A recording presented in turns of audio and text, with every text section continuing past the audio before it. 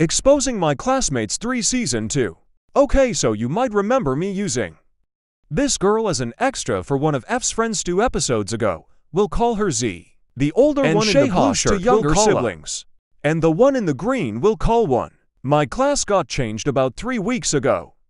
And it's a grade 5 and 6 combination. A stupid ID bit, whatever. Z was in my old class, which was grade 6 and 7, and now is in my new class as a 5th grader. One day in my old class, me and Z were desk mates. And of course, our French teacher put us together to do this musty worksheet, and this rat put her name on it and sleeped. Girl, get your crusty, musty, dusty, rusty all up. You can't even do middle school French, put back into it, you spineless rotten.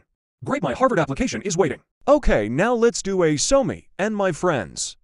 We're playing for square when this girl came up to us. So we played, and I hit the ball to her, and she didn't hit the ball to someone else, which is an out.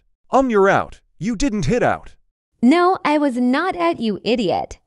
Shut up. If you say I will slap your face. So as you can see, she is a big loser. The same thing happened to one when my friend V told her she was our. She threw the ball in his face, but she sucks at throwing, so I caught it.